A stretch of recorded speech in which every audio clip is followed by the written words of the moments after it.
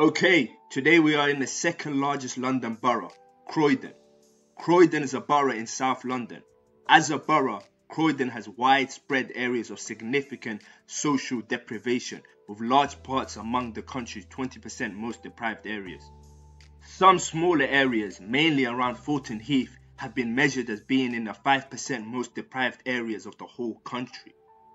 See, Croydon is a town known for its markets and great places to eat. From amazing artisan foods to artsy attractions, Croydon is the perfect place to explore. However, underneath all the arts and glamour, what lies in Croydon is a battle for the borough, a war that has caused a bloodbath in the streets. Today I'll be diving into many of the gangs which play their part, as well as looking into the politics as to why things are the way they are. Okay, there's a very evident divide in the borough, causing different sets to link up and beef each other. On one side we have STK, White Horse, Fifth, VP, SBV, and on the other side we have #O, O, RT, and Splash Set. And then we have gangs like G Lane and RG who beef gangs from both sides I mentioned. Now STK is a gang located on Shrublands Estate. They are known for beefing most of Croydon and holding it down. They are part of the LPW Alliance, which stands for Little Patch World. White Horse is a gang located in White Horse Road, also CR0 postcode. They are fairly under the radar with only a few members. Now Fifth is a gang based in South Norwood, SE25. They are mostly known for their most famous rapper T-Way, who has made huge strides in the UK drill scene. They are also part of the LPW Alliance. Now VP is a gang located in Valley Park, also in the CR0 postcode. Majority of you would have heard of their most famous rapper being SL, who went viral for his drill classic Gentleman. They also have rappers coming up such as B1 and Yin Yang. SPV is a gang located on Selhurst Estate, SC25. They have a few rappers such as Handy and LK. Now for the other side of the beef, we have O, which is a gang located on Fieldway Estate, CR0 postcode. Splash Set is a gang located on Bensham Lane, CR7 postcode. Now #O is a gang based around Leyden Street, West Croydon. They are mostly known for their older drill songs by people such as Floss and Tugsy. As for G Lane, it's a gang located in Fulton Heath, CR7 postcode. They are known mostly for their music and descending from the original Croydon set called SMN. Their most famous rapper is Young Fumes, who is a pioneer in the UK wave scene. He also has a track with Lil Durk. Now 25 is a gang based in South Norwood, SC25. They are most known for Trap Times 10, who has done big things in the music scene, racking up millions of views and is probably the most successful Croydon drill rapper after SL. Now speaking of 25, a member known as D Rose who repped them would have issues with a few STK members, so much that D Rose and his family would move out of the Croydon area because of this bitter animosity. D Rose, real name being Andre Adiremi, was planning to travel back to Croydon to run an errand. His enemies, upon learning that Andre was due to return to Monks Hills Estate, South London for a visit, would arm themselves and plan a hit. What you got for them? Huh? What you got for them? Well, listen, yeah, tell Monks Hill and the rest of them, yeah, money habits, shanking habits, yeah, watch. Now on the 16th of August 2016, STK members travelled to Monk Hills Estate where they spotted Andre. The group, carrying knives and a metal pole, chased him down the street before catching up and launching a brutal attack. They then got into a white vehicle and drove off. Andre fell to the ground where he was stabbed and kicked until he was unconscious. He was taken to a South London hospital but died later that evening from his injuries. One of the STK members, known as Seller, attended Croydon University Hospital with knife wounds to his head. When asked by police how he had sustained the injuries, he was uncooperative. Seller was subsequently arrested. Police investigated the murder, found 3 knives near the scene which had been thrown from the car, while a metal pole was found with Andre's blood on it and Seller's DNA. CCTV footage and clothing comparison also led police to tracing the 3 suspects. Seller and Mukasa were arrested a day after the incidents and charged with murder. Zawahi was arrested on Sunday, August 21. Rodney Mukasa, 20, and Ali Zawahi, 19, were both handed life sentences at the Old Bailey for the murder of 19-year-old Andre Adiremi. Now Fabio Sella, 19, was sentenced to 16 years after being convicted of the lesser charge of manslaughter. The three men, all from Croydon, carried out their attack on an aspiring rapper following a long-running feud between him and Sella. After the death of Andre, aka D Rose, 25 became known as Rose Gang in his honour. First tonight, it's an unimaginable loss, losing a child. But then one of your son's killers posts a video online from his prison cell, seemingly mocking his victim. That's what happened to a mother from Croydon. The boy A-Books come a long way from skin fades. This is Ali Zahawi, a convicted killer. He's filming himself in prison. Still locked up. You know, it could be worse, I could be dead kind of thing. It's like, you've actually killed somebody, so, you know, are you like deliberately trying to make a laughing joke out of what you've done to my child? So I was quite angry, and then I got really emotional actually. It was like crying, because why should I still see your face and not see my son? Now a hashtag O member known as Tugsy, real name Akeem Moore, was a 22-year-old rapper and father of 3, all under 4 years old. Now on the 7th of October 2016 in Eastney Road, Croydon, Tugsy was sat on a grass verge chatting with friends. Suddenly a shooter pulled up and shot him in the head at point blank range, execution style. Police and paramedics rushed to the scene, but despite efforts to save the young musician, he was pronounced dead at the scene.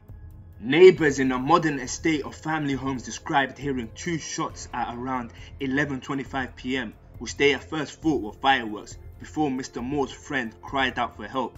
A friend was cradling his head in his arms as he bled from a gunshot wound to his temple. The gunman fled the area and remains on the run. The murder remains unsolved till this day. Now on the 31st of October 2016, an SPV member known as Scotty was set upon by 00 members. Scotty had been with friends in a park in Croydon when Jack Harvey, who was 16, led a group of masked attackers armed with knives, baseball bats and a screwdriver in selecting Scotty and 2 other men as their victims.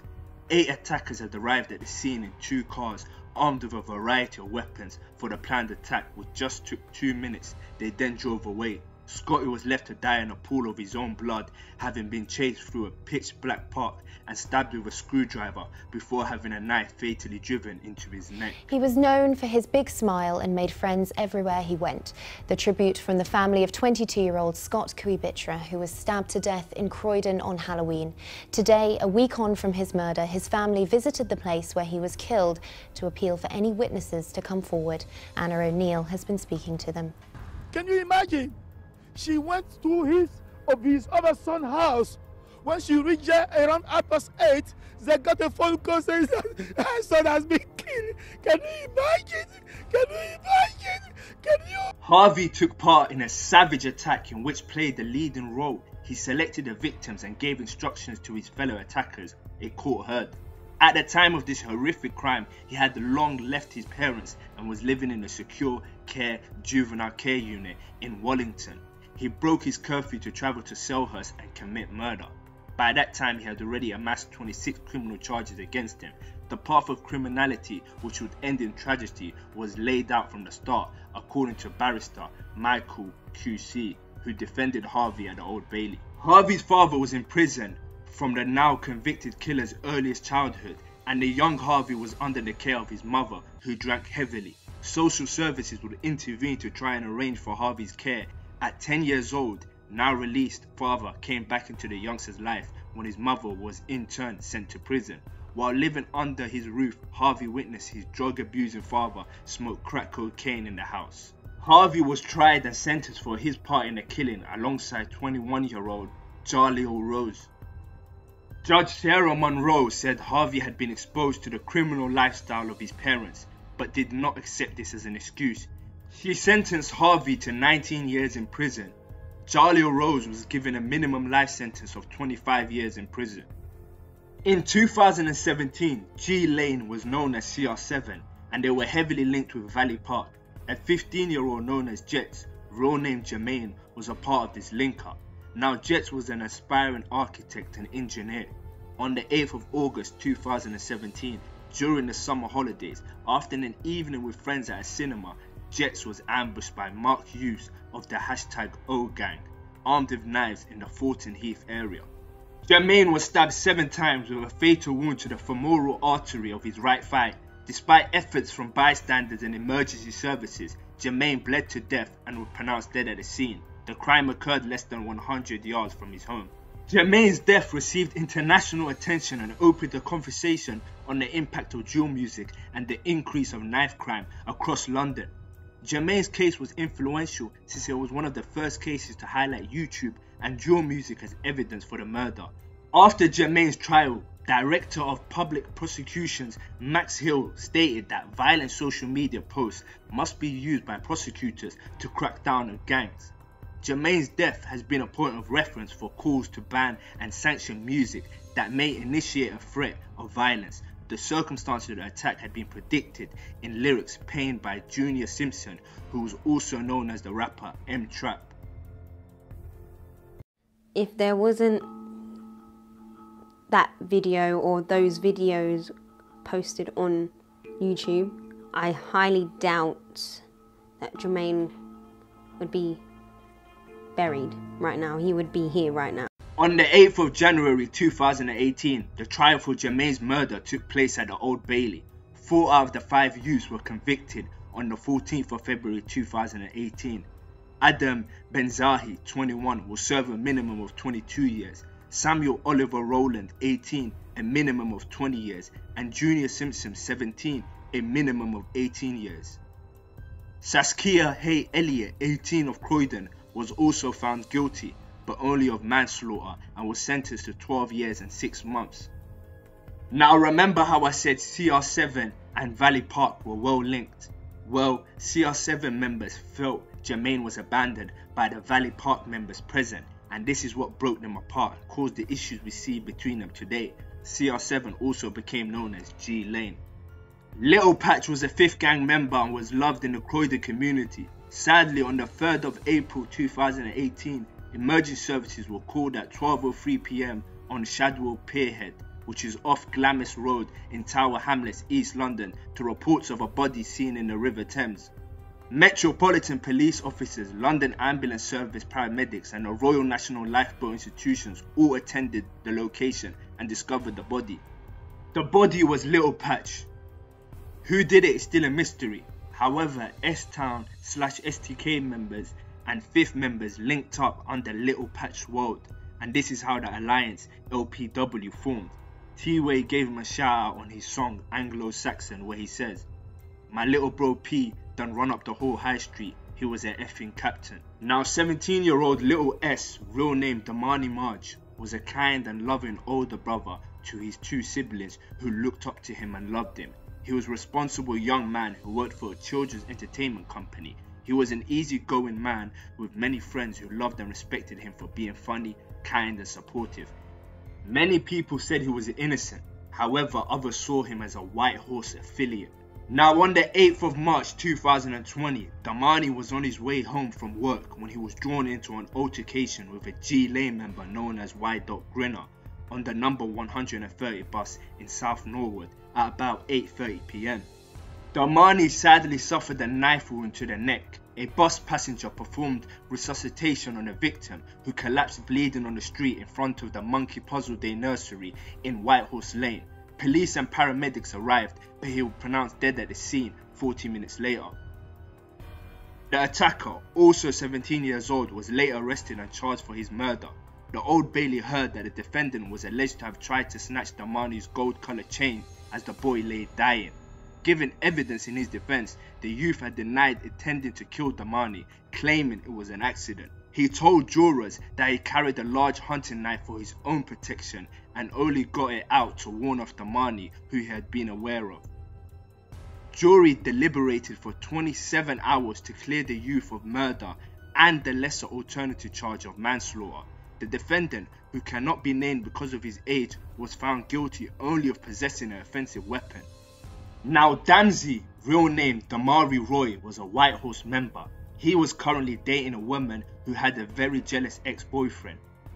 Byron Wine, being a jealous ex, plotted on Damsey, and in July 2021, Damsey, who was just 16 years old, was attacked as he cycled in Fulton Heath. After he was stabbed, Damsey managed to climb into a passing van with the hope of those inside. It was there they discovered he had a significant chest injury. He was rushed to hospital but later died. Byron Wine, 20, of Grenaby Road, Croydon, was arrested in the days after the attack and was later charged with Damari's murder. Now, Croydon Crown Court heard that Wine became motivated by jealousy after Damari became friends with his ex-girlfriend and formed a fatal grudge against the teen. He was caught on camera on the back of a moped circling Damari with a knife in his hand before launching the fatal attack. The evidence against Wine was particularly strong. He was on bail for another offence and was wearing an electric tag which not only registered the times he left his home and arrived back again, but also pinged every time he passed another house with a tagging device monitor installed. The jury also heard that on the day after the attack, Wine received a call from his ex-partner where he admitted being responsible for stabbing Damari. Byron was found guilty of murder following a trial at Croydon Crown Court and was sentenced to life with a minimum term of 28 years. Now, on the 1st of July 2021, STK member Els, real name being Cameron Smith, he was on the Shoeblands estate when two Splash Set members in Rumdat and Jay Luce attacked him, stabbing him a total of 8 times with a zombie knife in front of his own mother in their home on Bracken Avenue. The two attackers were arrested and charged for his murder. Judge Michael KC told the Old Bailey this is yet another harrowing and depressing tale of gang-related violence, culminating in a barbaric killing of a young man. He said Smith's mother had desperately tried to ward off the attack. The judge said in giving evidence, she told the court she was begging attackers to kill her rather than her son. Smith's mother had been left broken-hearted by the loss of her only child. Ringleader Romain Lapierre, 20, received a life sentence with a minimum term of 28 years for the murder. Jordan Shuko, 19, of Wembley, was convicted of manslaughter and jailed for 15 years. Now, YSD, real name Jermaine Coles, was a 14-year-old boy. On the 18th of November 2021, Jermaine Coles was outside a chicken shop near West Croydon Station. It is here where Marcus Walker, an STK member, stabbed him to death with a zombie knife. Marcus Walker, aged 17, appeared at the Old Bailey. The court heard Jermaine had died in a senseless attack. Prosecutor Caroline Carberry, KC, told the court it is clear that Jermaine Coles did not stand a chance. He could offer no resistance, he was unarmed, he was on the floor, and he was totally vulnerable.